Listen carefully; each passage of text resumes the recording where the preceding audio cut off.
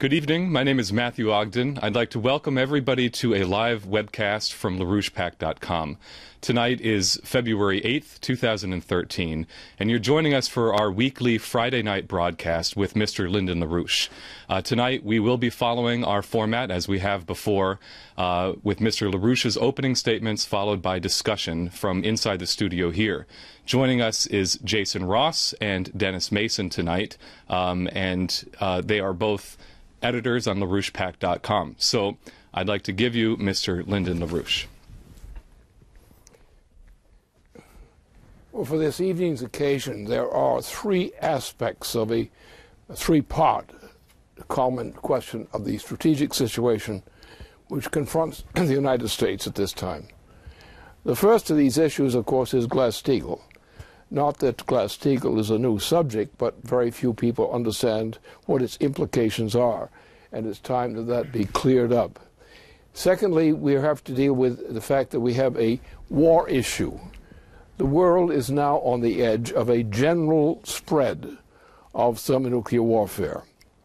And that's exactly what it is. There's nothing less than thermonuclear warfare of any significance as warfare right now. We already have enough warfare in local warfares, but this is a more general worldwide. Then thirdly, we have the question of two things which are the same thing. One is the SDI. The SDI policy still exists. It's a way of trying to, if you needed, to shoot down things that need to be shot down. It is also, in terms of defense of Earth. But the other side of the defense of Earth is looking at systems which we call the SDE, as opposed to the SDI.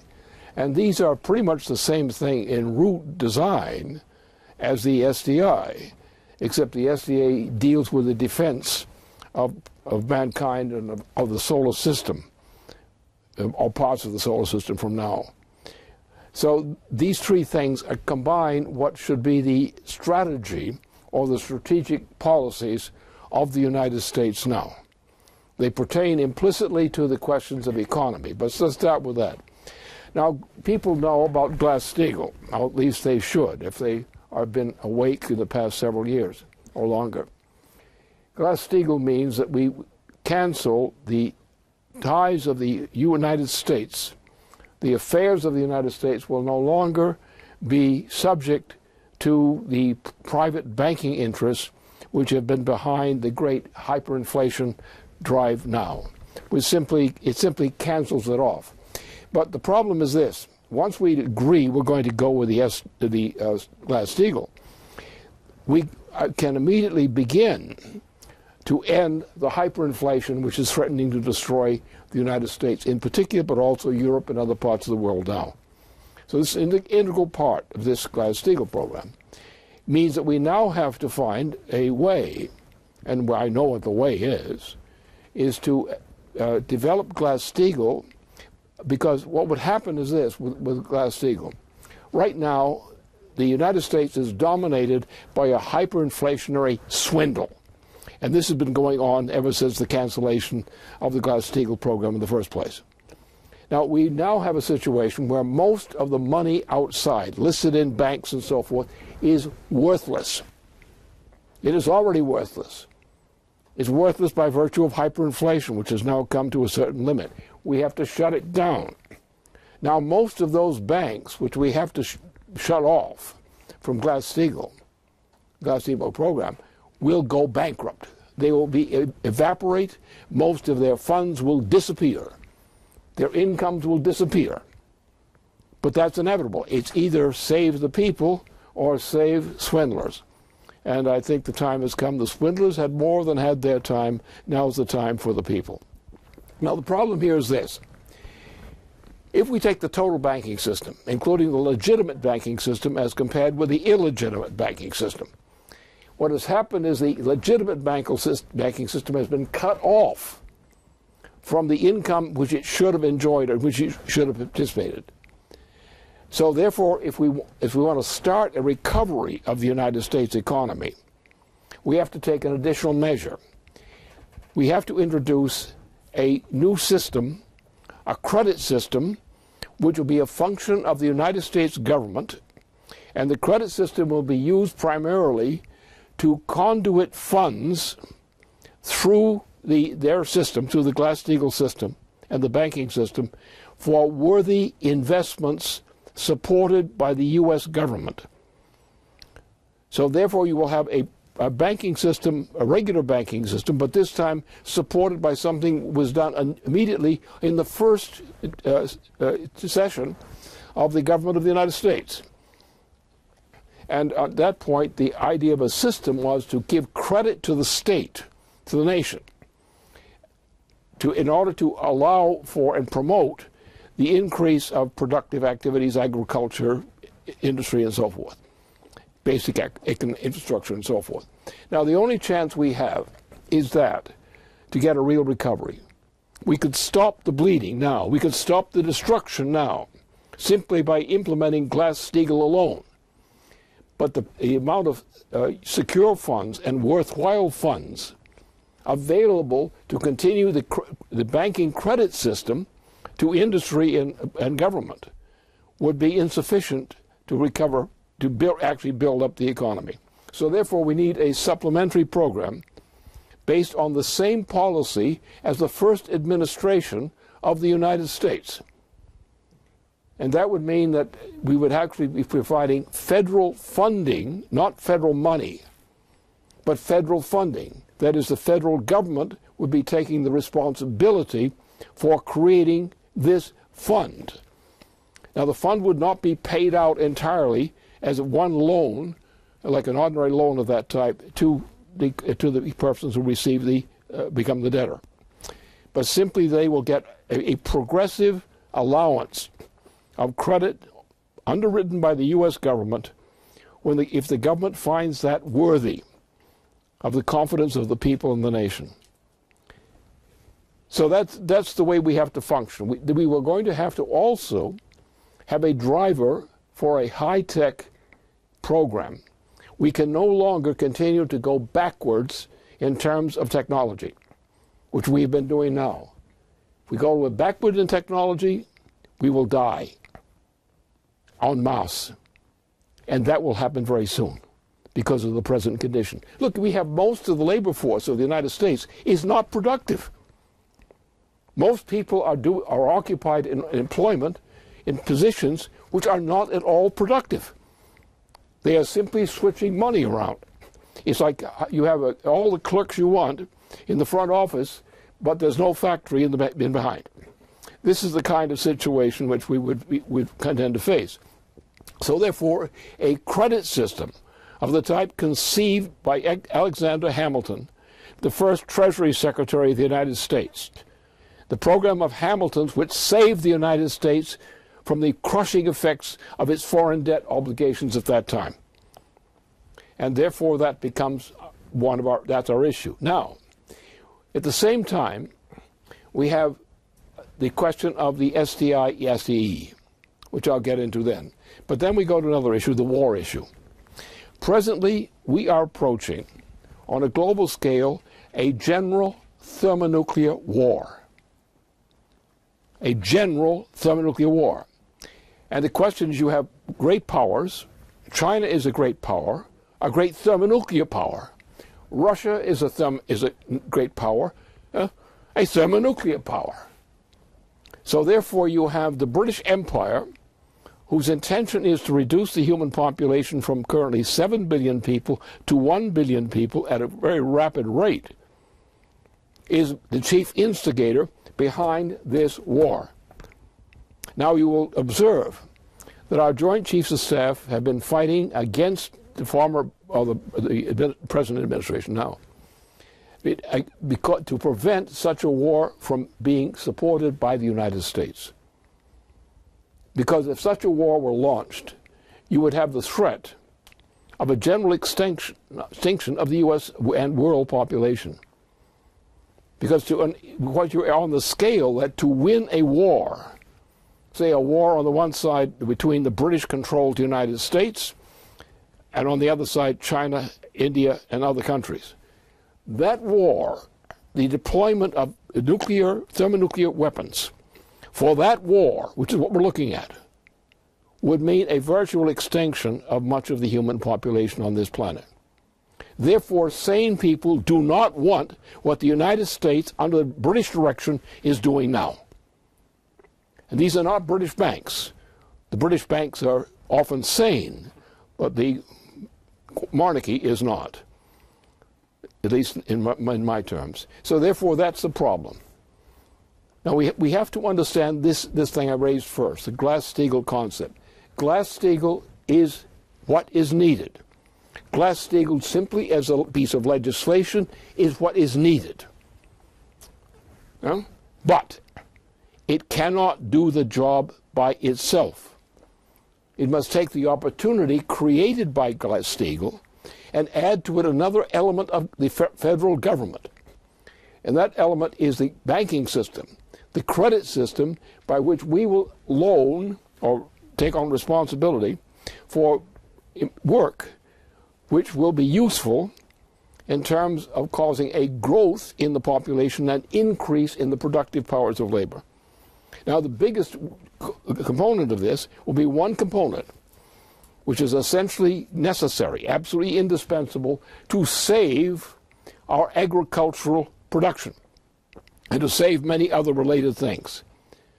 And without that project, which is the NWAPA project, which was designed in the middle of the 1960s, that project will be the lifesaver of the United States, of Canada in part, but also Mexico, northern Mexico.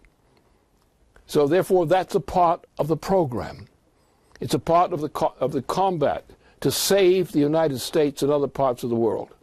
And without that program, first and foremost, you're not going to make it in this country. First and foremost, you must get Glass-Steagall through, first of all, among all economic-related policies. Glass-Steagall must be done immediately. It must be done first before any other financial legislation was installed. It must be done now, immediately. Because once that's done, then that act, combined with this provision I've indicated, for a credit system by the United States government itself, and that will save the United States. Now remains the question of war, but more than just war. You have, for example, we had in the World War II period, or in that generation, we had what was called the SDI. I became, in the course of things, one of the leading founders of the SDI program as a political program from the last half of the 1970s. And that grew internationally. I went into Europe for various other reasons as well. And in Europe, among leading relevant German circles, French circles, the Gaullists in particular, Italian circles, other circles in other parts of the world, including India and so forth, we had an agreement among leading forces in these and related nations to establish a system of defense called the Strategic Defense Initiative. And that was then, in due course, under the administration of a new president, was supported and continued to be supported throughout his entire 2 terms as president, Reagan. And that proposal would have saved the world from every step of problems that the world has suffered ever since. Because that institution of a Strategic Defense Initiative would have created a world system implicitly which would have ensured the ability of the nations to get out of this war complex and to find what we might call the equivalent of peaceful and productive solutions to the crisis of all humanity. For example, we have whole parts of the world that are suffering from a lack of economic development, physical economic development. And these areas should be, for example, they should break up the Euro system. It's breaking itself up anyway. We do not need a Euro system. We must return the nations of Europe to their original sovereignties. Maybe whatever they want to do with those sovereignties is their business. But they must be supported in going back to that kind of a system of sovereign nation states. beginning in Europe and going further. You can do nothing for Europe today. Nothing, unless you get the equivalent of Glass-Steagall for Europe, all of Europe nations. And you must then break up the Euro system, which was a fraud from the beginning. So these are measures which all come together. They're all the same issue, really. It's like the component parts of a system of government.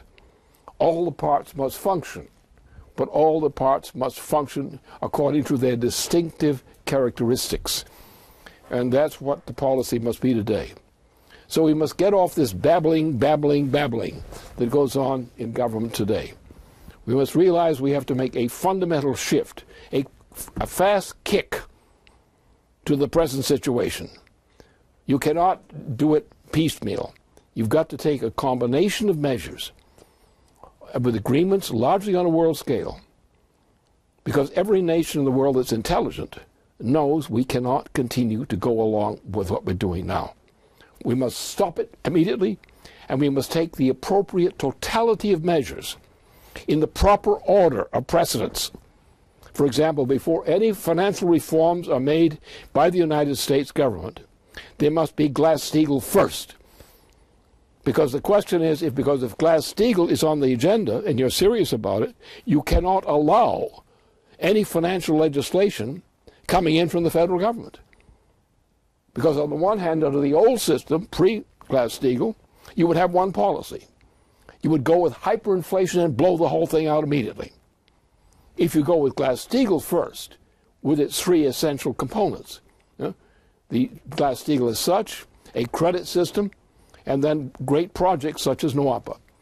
Those three measures combined will assure a revival of the U.S. economy and reversal from this hell. But those measures, the threefold measures, must be supplemented by other measures, other reforms, including you have to have a reform of the international market. The Euro system cannot survive the present situation. The entire Euro system is probably without England only. But the present Euro system is going now into an immediate hyperinflationary explosion, which would probably wipe out most of the nations of Western and Central Europe. So therefore, this must come first. But at the same time, the other requirements, we must change the military policy. We must not have wars. You may have many wars, which are already bad enough, but any general major war will go to thermonuclear warfare. And it will include great major powers, Russia and China, which are major thermonuclear powers. And the United States called in to back up the British in starting World War Thermonuclear III. So these are the considerations which must be treated as not piece by piece, not separate measures. They must be one measure, one action initiated by the United States, encompassing all of these measures of action in one package. And if we do that, we can save the United States and probably can save the planet. If we don't do that and are unwilling to do this simple kind of one-stroke solution, you have to remember that the usual idea of reforms, of piecemeal reforms, has now just gone out the window.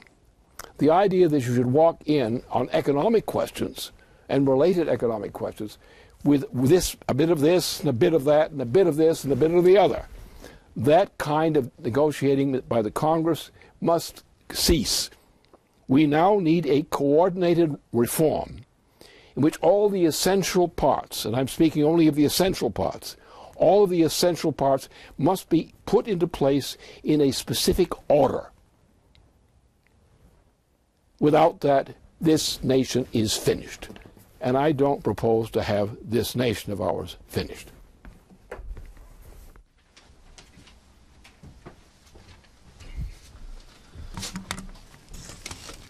Thank you. If you're just tuning in, you're watching a live webcast with Mr. Lyndon LaRouche. We are now going to transition into the question period. I would just like to say that with the opening presentation you just made, it's very clear that in order for this to function, as it did at the time of Ronald Reagan, you need to have an executive which takes the United States seriously as a institution, not who is the enemy of the United States and its Constitution. And so therefore, in order to implement this package, as you've just laid it out, it must be predicated on the impeachment or otherwise legal removal of President Obama from the office of the presidency. And what we've seen over the course of the recent weeks since the appellate court decision in the D.C. District Court, you've seen a closing in, a potential closing in around Obama. And I would just like to bring people's attention to a statement that was just posted on the website just less than an hour ago from Mr. LaRouche, which is called "Time for Full Congressional Probe of Obama's Drone Killing and Benghazi Cover-Up." That's available on the website, and this is going to be the subject which Jason will address in the first question here tonight.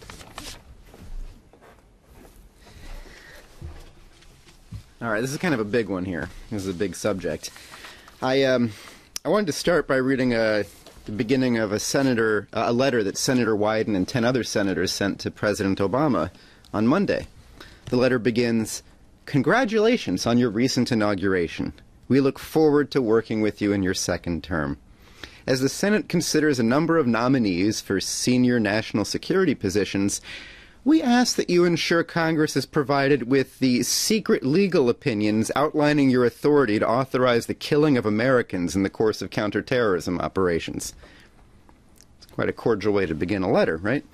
Now, the senator points out that it's vitally important for the Congress and the American people to have a full understanding of how the executive sees the limits of its power.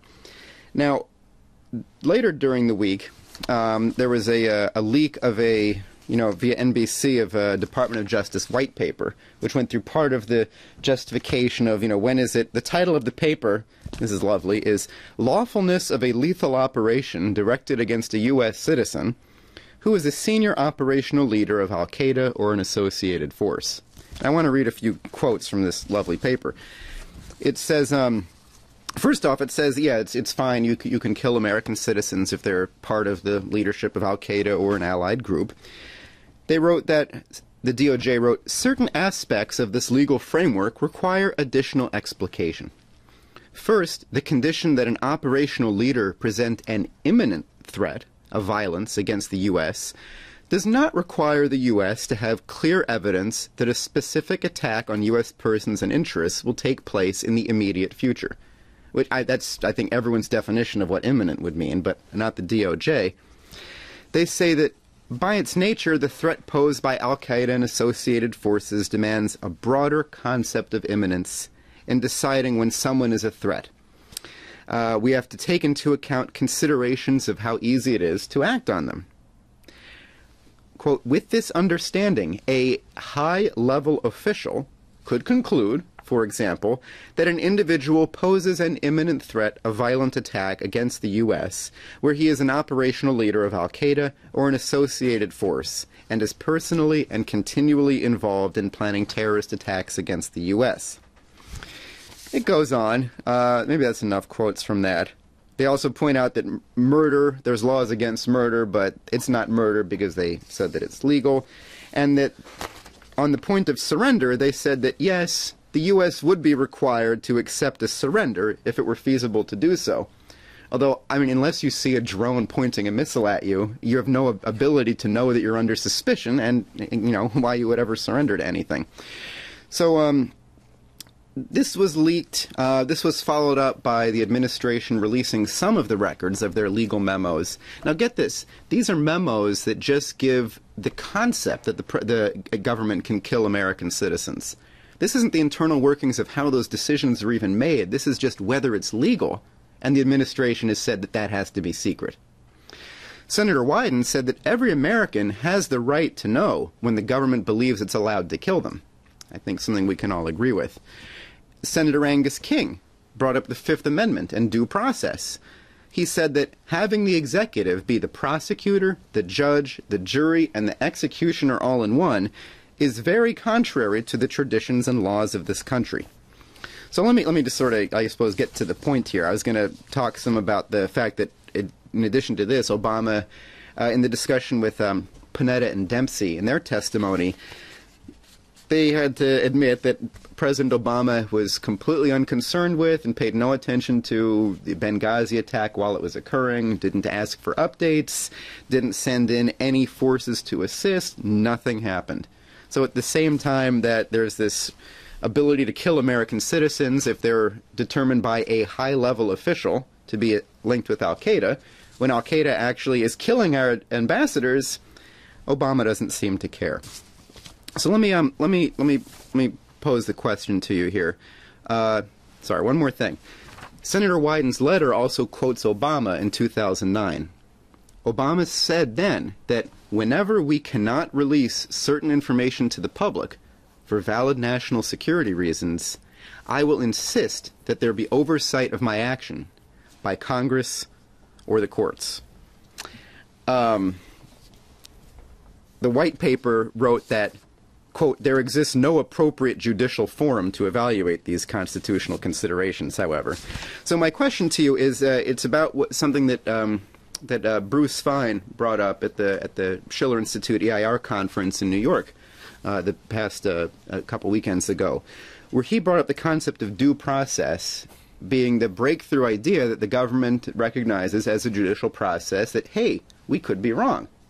So nowhere in this leaked legal memo from the Department of Justice, where it says if people are shown to be terrorists, etc., nothing comes up about how that determination would be made. There's no ability to challenge it. This is just an ability to assassinate at will.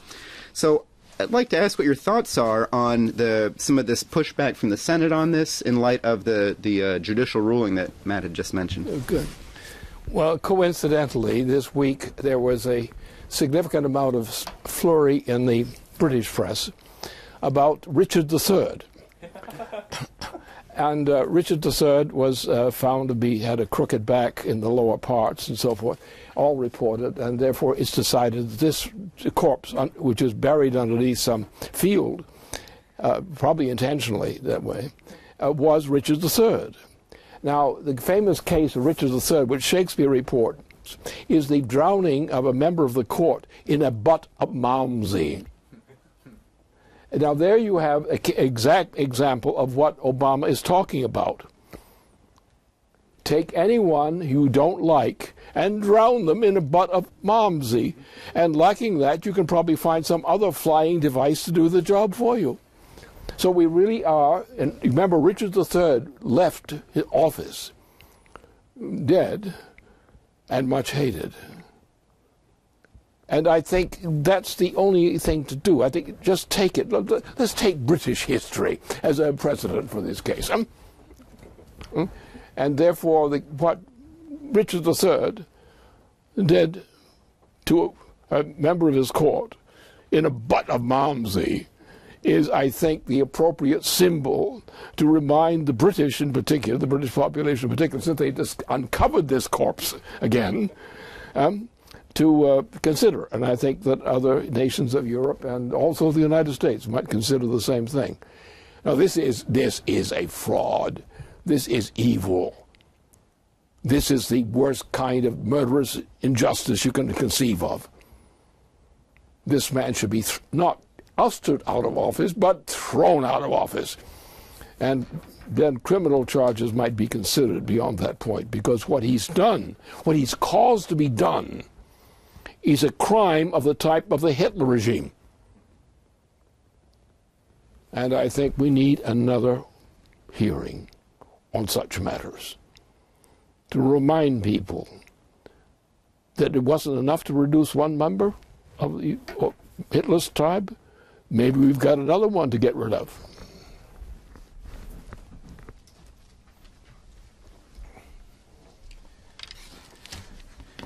Okay, I have a question, you went through two aspects of the crisis, the war danger and the financial you went through in terms of policy. The question I have is more to how to look at these as one and the same crisis. Over the course of the week, last weekend at the Verkunda Security Conference,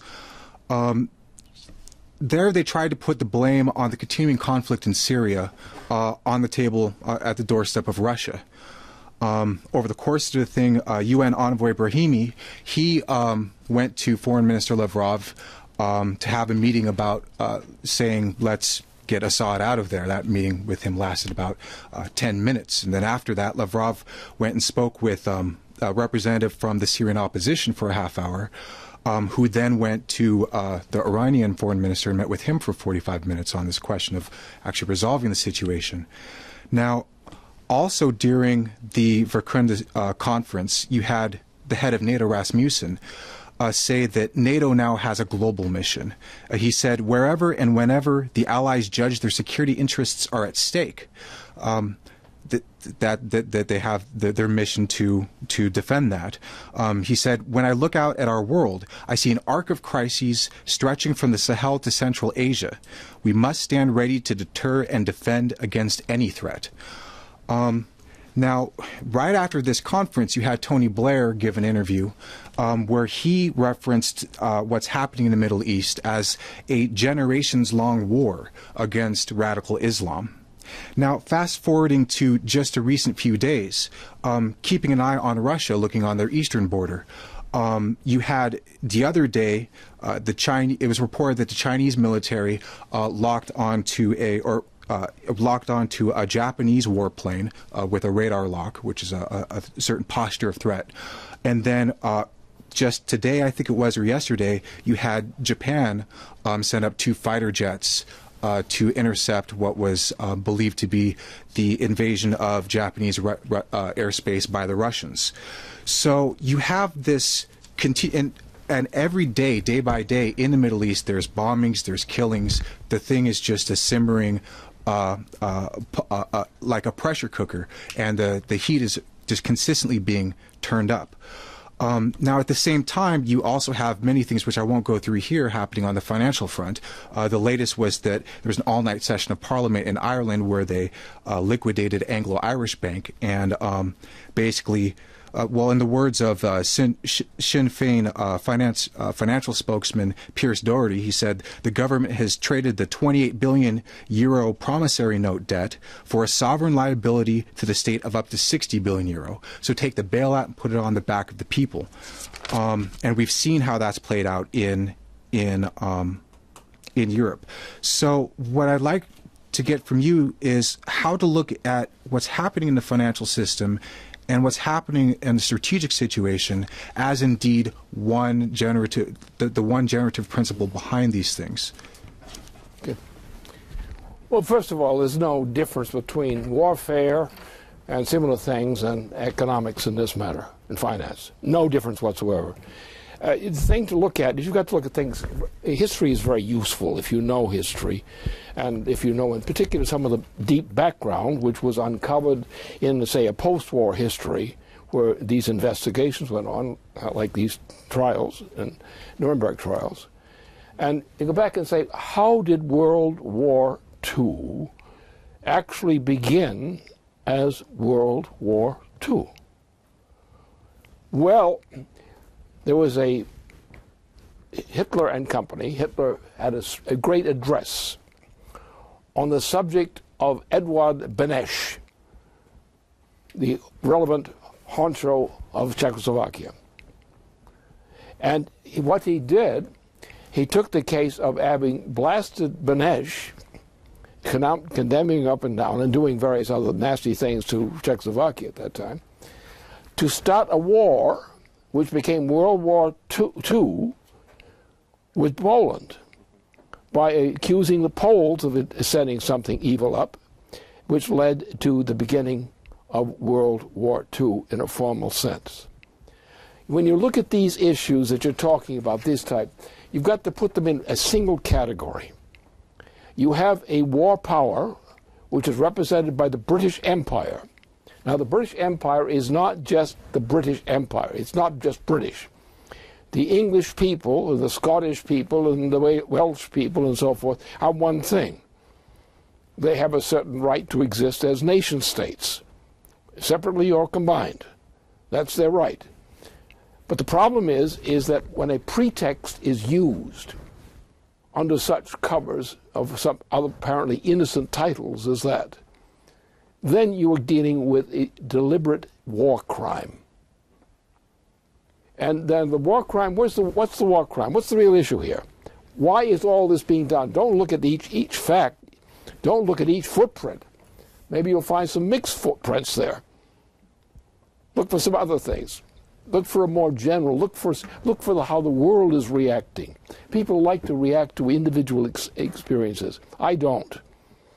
I know individual experiences are, when they're dealt with, are usually dealt with utter incompetence and utter disregard for all significant factors. When a general war is starting, take for the particular case of the ouster of Bismarck in 1890. Until that point, in 1890, Bismarck, as the Chancellor of Germany, had worked with the Tsarist government of Russia in order to prevent, in cooperation, an agreement with the Tsar not to be involved in a war launched under British instructions by the Archduke of Austria to get a Balkan War going. So what the British Empire did, because the British Empire wanted a general world war. They wanted it. And Bismarck was the obstacle, because if Bismarck had remained Chancellor, they couldn't have had World War I. It depended upon getting Bismarck out of power. So therefore, how are you going to understand an event that occurs under such circumstances? You can't say, this guy did it. This guy didn't do much of anything. He simply was manipulated into playing a role from higher international power. What should have been done? Now, just take the case of the war of Germany with Britain. When did that happen? Well, it didn't really happen right away. It was a fake war, in a sense. It was a staged war. The British and the French government both wanted Germany to succeed in destroying certain other countries. And if you look at the history of you take the whole history of de Gaulle's reports, which deal with all the facts of this thing quite clearly, the government of France was led by a traitor to France, who had been a former war leader in World War I. What happened is de Gaulle, in this process, had commanded a unit which he organized, again, for defense operations, but he was outnumbered totally by the French traitors. And there were a lot of French traitors who actually had an idea that they were going to that Hitler was not going to be too successful in launching this war. And therefore they were going to manage something, a trap, to make Hitler successful in some things, but to create a certain new kind of dictatorship led by Britain, based on an alliance between Britain and the traitors of France, who ran the French government at that time. And if you look at the history of how the war defense representations were made, in that case, the case is clear. The same thing is true with this other case, the case of Bismarck. They wanted a war, they got a war. And the damn fools believed it was all an honest war. So the Chamberlain's game failed. Why? Because Hitler had underestimated, and the British had underestimated, foolishly, what the capabilities of the Wehrmacht was. The Wehrmacht was not a Hitler organization. It was a German force. And the German force was a strategic force of great reckoning. And the French, on whom the British were allied, were a bunch of fascists, ready to agree with Hitler on fascism. They had no implication of where they were going with this. They didn't care. They wanted a fascist system. The British wanted a fascist system. They wanted to establish a world fascist system. So then the British found themselves not in a good shape. And so they changed the leadership of the British United Kingdom, the British Empire, brought Churchill in. Churchill screamed to the United States, to the President of the United States, for succor. We gave the British cover of a lot of equipment, including destroyers, other shipcraft. And the war began to evolve. In this process, de Gaulle had an agreement with Churchill, as did Franklin Roosevelt. And so forth, they began to organize against this monstrosity which had been set into motion by the British Empire, because it was the British Empire which set up the whole operation to begin with. They were going to orchestrate something. And if you look at the history of general warfare, in the history of, say, since the back since, and say, modern times, this has always been the policy, this kind of policy. And the Peace of Westphalia was supposed to stop it. Now you have the Peace of Westphalia has been outlawed virtually by Tony Blair, and outlawed in practice by the British monarchy. What's the British monarchy's policy? We now have 7 billion people living on this planet, according to the last report. The British intention, which is made very clear, is that there should not be more than about 1 billion people inhabiting the entire planet. That's what the Green policy is. So the Green policy is essentially a new fascist policy. And you've got dreamy-eyed idiots calling themselves scientists who are spreading this green folly all over the place. They're cutting food into fuel. How foolish can you be? Here we are, we're starving in the United States, and we're going to starve to death over the coming winter at the present rate, because the food supply is collapsing because of the policies of the Obama administration in particular, and also Monsanto, a little fascist operation all itself. So when we look at these things, we cannot try to pick out isolated incidents and try to list the number of incidents as if in a catalog, like our Sears Roebuck catalog, and pick your policies on that basis. What you have to do is you have to understand a process. Unfortunately, most people today, in the United States in particular, are very, very poorly educated. First of all, they are not trained for skilled employment. Skilled employment has been shipped out of the United States into other locations. That was done with shipping Detroit out of the United States and throwing it into China and other places. Most people who are employed are not employed in productive work. Very few people are engaged in productive work, except kitchen work, and it's awful slave work, in terms of remunerations and conditions of life. So the problems, when we get to these kinds of problems, we have to get sensible and realize that there are forces in this planet which have been there for a long time, say since the siege of Troy is one good example of how long this thing has gone on. And you look at the number of layers in the site of Troy, you get some idea of how old Troy was by the number of layers that were represented on that same particular site, which was an earthquake-prone site. So therefore they had a whole succession of earthquakes, and what they do, they level the land off and put something on top of it. And that is to the present day still the study of Troy. But the point was that this kind of warfare, this kind of primitive, destructive warfare, is not innate in the human being. It's not innate in human cultures. It was a kind of degeneration which came upon us in some time in ancient. It was the oligarchical conception, the oligarchical system. And the oligarchical system in its modernist form is still the problem. The idea of Wall Street is the same thing. Wall Street is the enemy of the people of the United States and of many other nations as well. And when we deal with these things and try to make a judgment on horrifying events, we have to look at the actual process by which that event, that problem came upon us.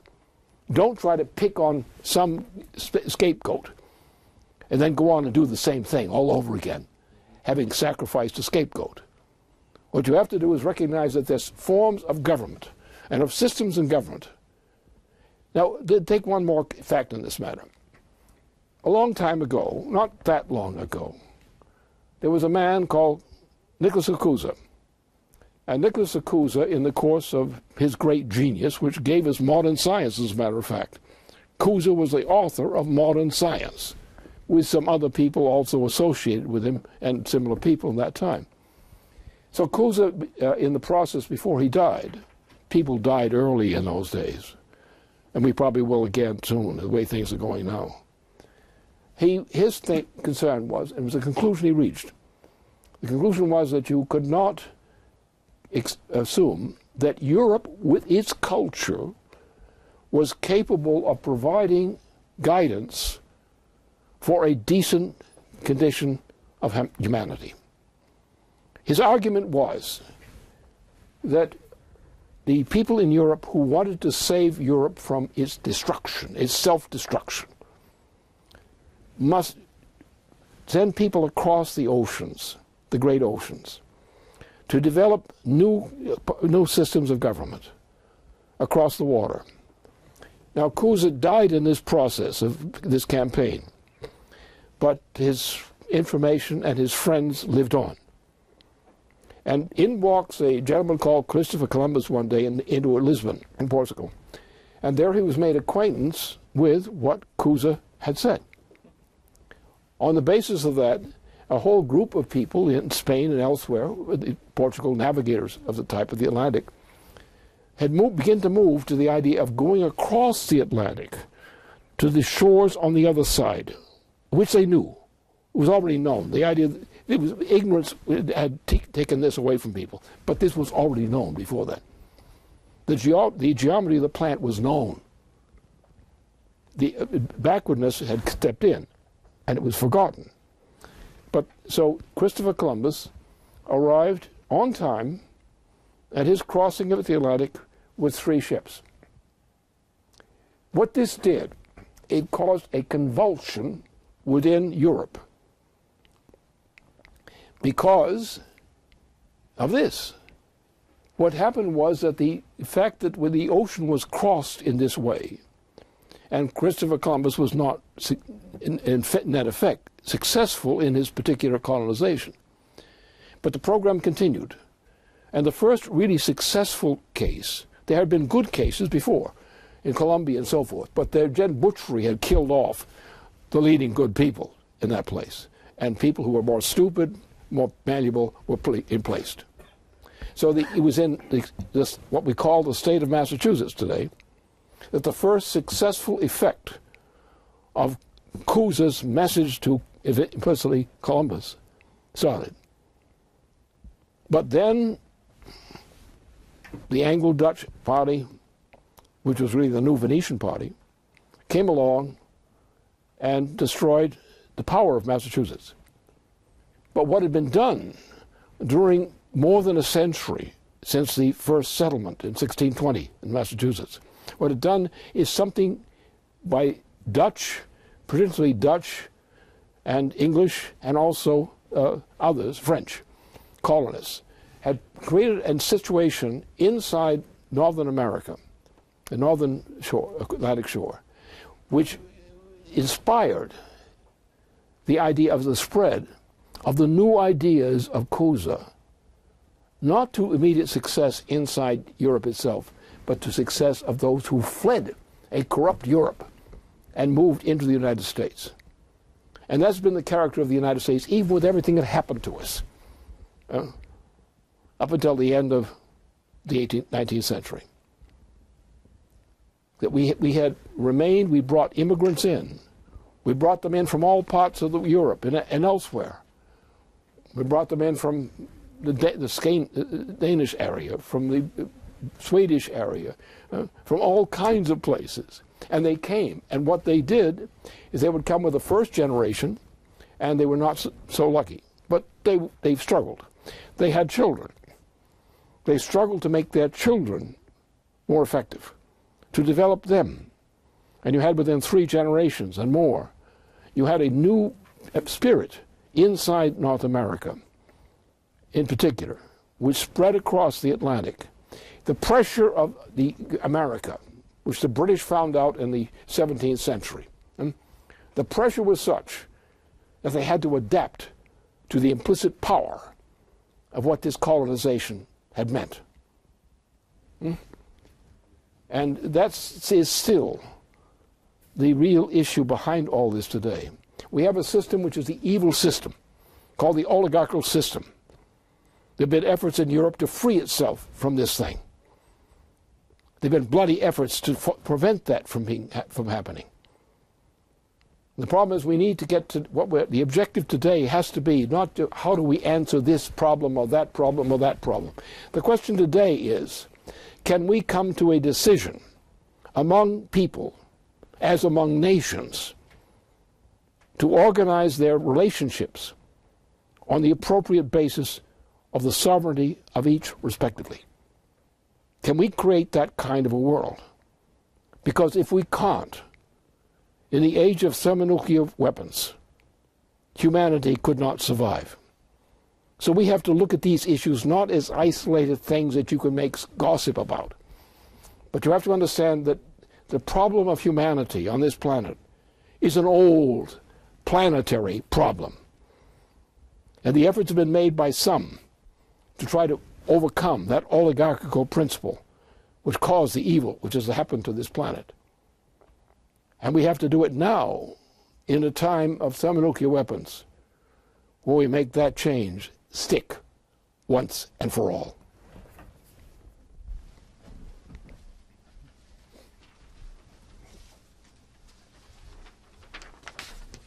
Good, thank you.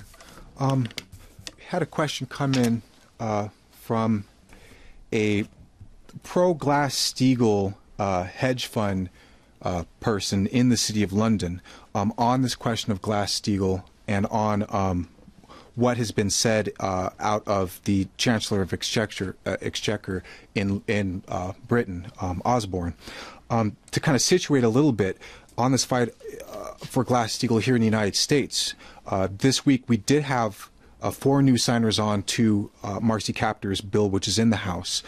The Oregon State Democratic Party, their legislative agenda has Glass-Steagall as the second point.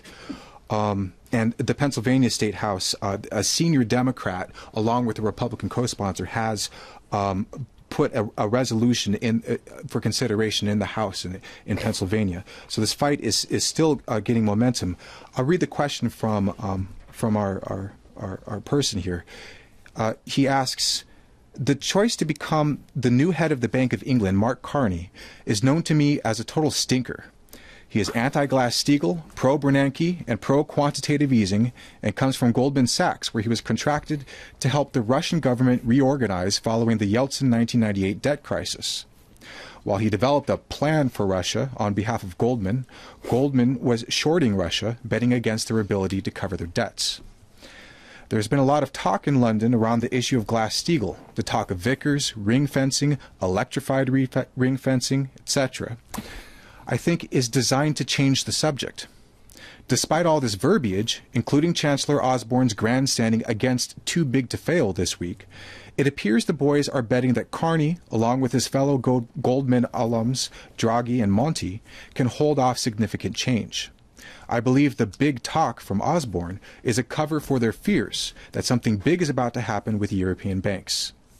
Do you think they can hold back the tide much longer before everything blows out, as the unpayable debt is even bigger than you say? And given your open and forthright stand for Glass-Steagall, while we on this side of the pond face continuing dishonesty, is there anything we can do here to help you win the fight there? Yes, there is. And you don't need bullets to do it. It's very simple. if you commit in the United States the necessary reform of Glass-Steagall, and if you do it first before Obama and company get something in there first to screw this up.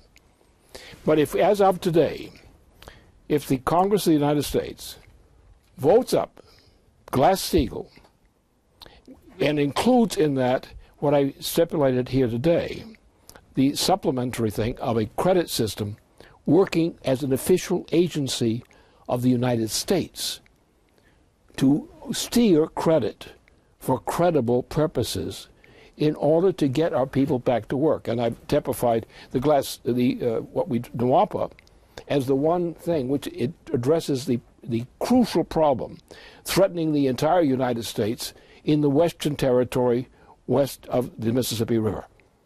It means you've got to open up the Missouri, get the Mississippi functioning, but immediately, but at the same time, which is a change from the present policy.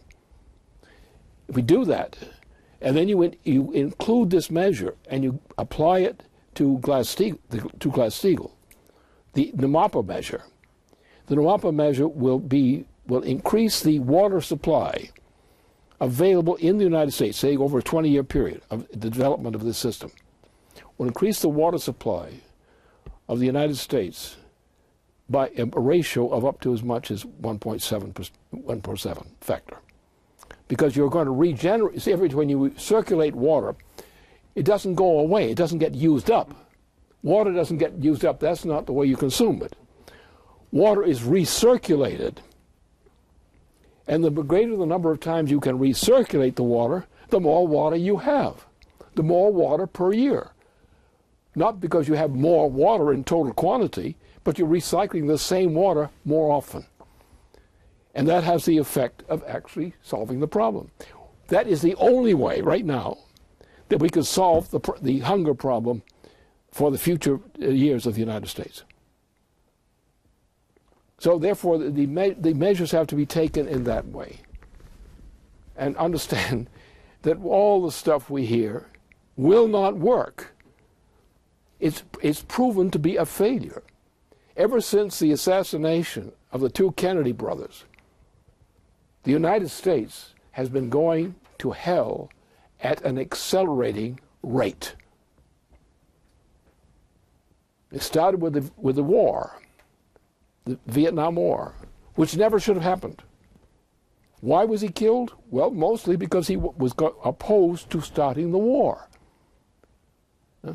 That's why the president was murdered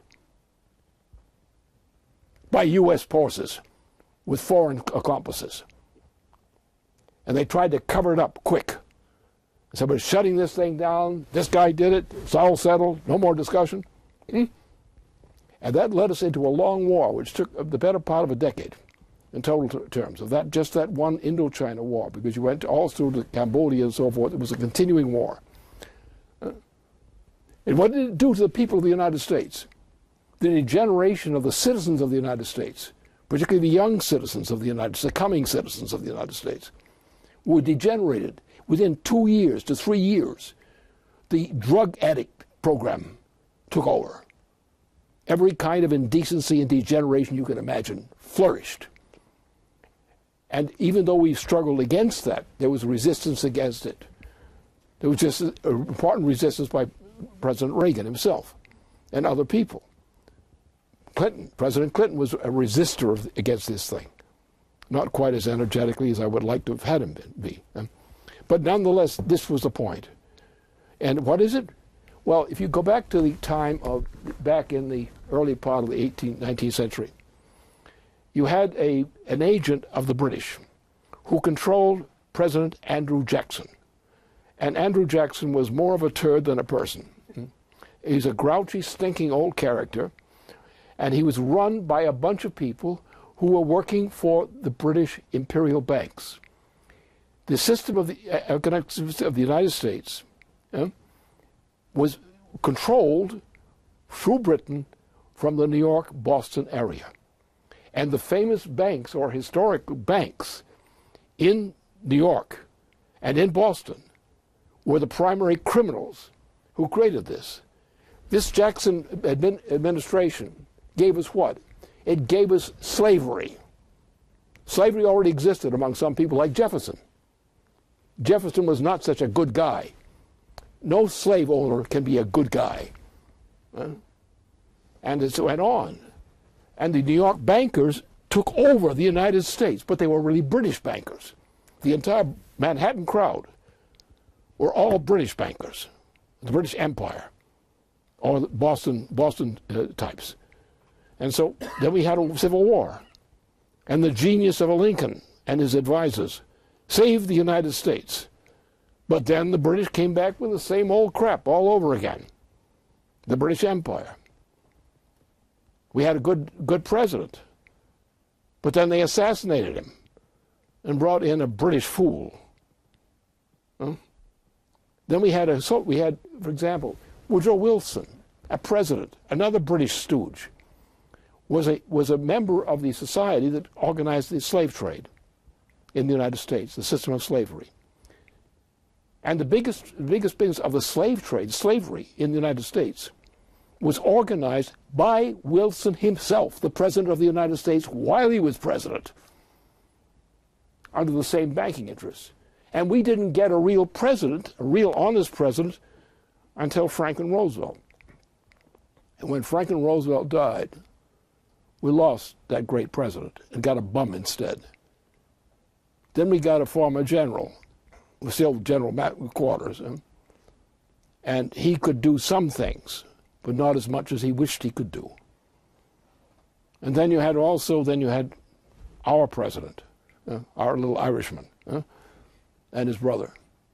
And they pushed something which was actually a spur of progress, which could have saved the United States. But they killed him.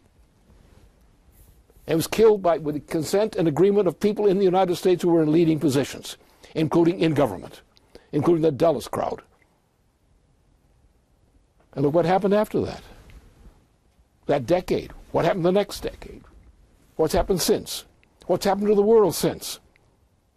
The world, the transatlantic region, has been in a steady flow, accelerating though, over the entire period since the assassination of Jack Kennedy. And that's what you have to think about.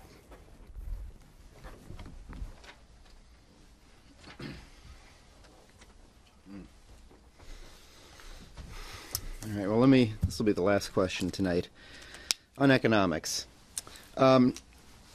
People think about the future. People think about what the future will bring them. Children think what they're going to be when they grow up. People imagine how will generations in the future live. But the very idea of future seems to have changed dramatically in the past few decades. There was a time where the future and the present were understood in terms of what created them, what brought them about, what continued to create them, like the body of a living organism, which is continually recreated. But today, the idea of a future seems to me to be a continuation of present conditions. People imagine how things are, and if they can't see how things would change that into the future, they just sort of figure it will keep going, if you're not thinking in terms of it always being made. But are we creating what's needed for the future? Of course we're not. The state of our infrastructure, such as the recent jam-up in barge shipping, the water crisis, the food crisis, which you just addressed would be taken up by NWAPA. The regulations we've got on things like nuclear materials and things like this that prevent their use, it all paints the picture of a nation that's not able at all to recreate what's needed for the continuing generations to live. And the physical state of our nation, that's a very real and imminent threat to our survival, one that can't be shot with a drone to fix it. So we really need what would have to seem like an emergency mobilization on the economy before we run against a physical barrier making it almost impossible, and yet we still don't have Glass-Steagall. So in terms of human economy being a continuous recreation, what do you believe what would you say are some of the ideas that people are missing, or the most important misconceptions that prevent them from understanding what a human economy is? Well, the problem is we have a population that is not really educated. They're educated in terms of numbers, but they're not really educated. When you take away from a people the challenge of science, You have to say science in the generic term, that everything where you create something new, which is better than something that existed beforehand, and where you are uplifting the standard of living and the progress of mankind. When people can say of themselves that what they're doing is making the world better and they're damn proud of it, that in the simplest terms of expression, that's what progress is. The desire to be able to discover something they can do which will make the world better for mankind. Now it comes to a new area where we now have a new crisis. And crises are to be welcomed, not because they occur, but because they challenge us to get up off our butt and do something that needs to be done. We're now threatened, as you know, as earlier, I think our people here know all this. We are now within a short period of time when we have one of the closest encounters, or near encounters, with both the moon and Earth at the same time. Now this thing, if it were to just be a little bit different than we think it is in terms of course, could hit either the moon or the Earth itself, the planet Earth itself. Would be a very destructive experience. And then there are other problems which bear on the same point. So therefore, we are challenged to be good. We get spanked by the universe if we don't do smart things. We now have a point where it's urgent that mankind go to Mars, not to live there, but to send equipment up there which is functioning, which, like Curiosity, will sit there on Mars and will do certain things, work that's essential for the interest of mankind, without putting anybody's foot on Mars. And if they're smart, they'll go further. They'll build more sophisticated equipment and they'll put it on Mars. Send it from Earth. Bring it down like Curiosity on Mars in a selected location. And they'll begin to do something else.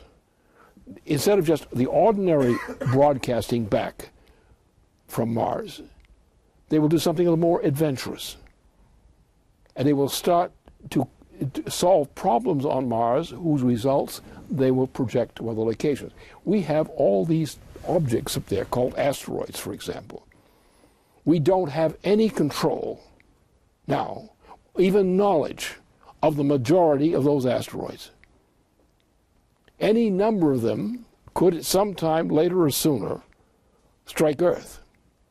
Now our basic approach today so far is to say, can we put something out there to intercept the asteroid and to prevent it from hitting Earth? Because a large asteroid, not that big really, but a large asteroid hitting Earth with some great force could lead to the virtual extermination of the human species.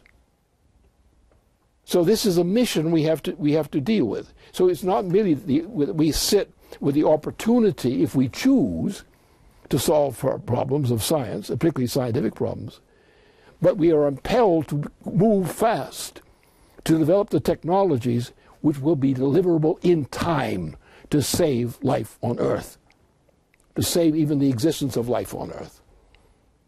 And we're in that kind of field. So therefore, the green problem must end, because the green policy means the extinction of the species.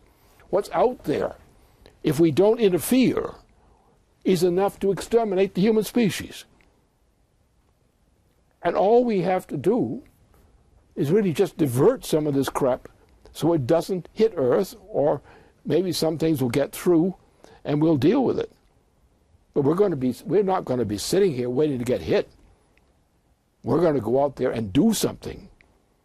And we're going to use Mars as one of the points of reference, which is necessary to reference in order to get a better handle on what this whole problem is. It appears that the problem is becoming greater for Earth. That's only an appearance, because we don't have enough information on what's going on out there.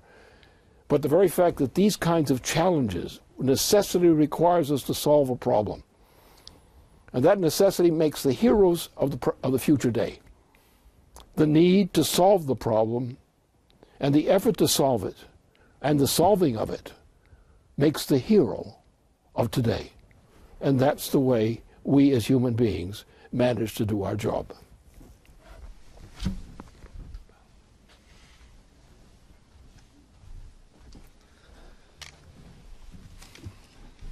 Thank you very much, Lynn, for a very excellent webcast.